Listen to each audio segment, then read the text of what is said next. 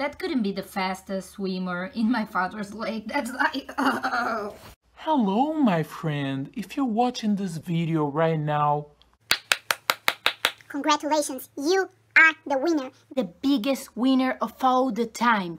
The probabilities of you and me being born were astronomically low, but we did it. That just makes us outstanding beings. If your father had jerked it off just one, I repeat, one more time, you probably wouldn't be here.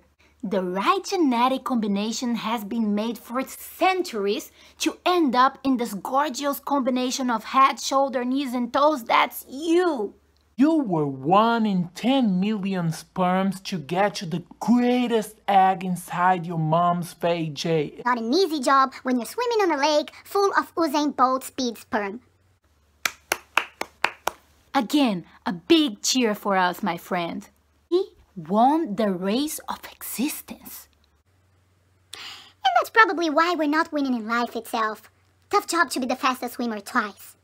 Oh, but don't worry too much. The prize for those who play the game of life is almost the same, no matter in which place you are. You probably get old and you surely die. I really hope you're not gonna take this opportunity for granted. Gotta put extra salsa and guacamole in your tacos. And remember, there's not a problem that cannot be solved with a solution. Have a nice evening.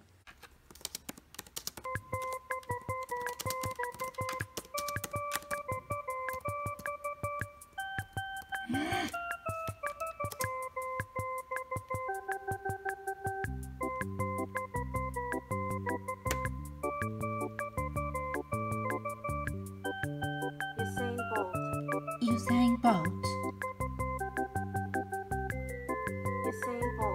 Usain Bolt.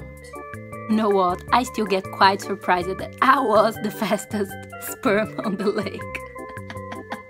My dad should have a hell of a freaky lake.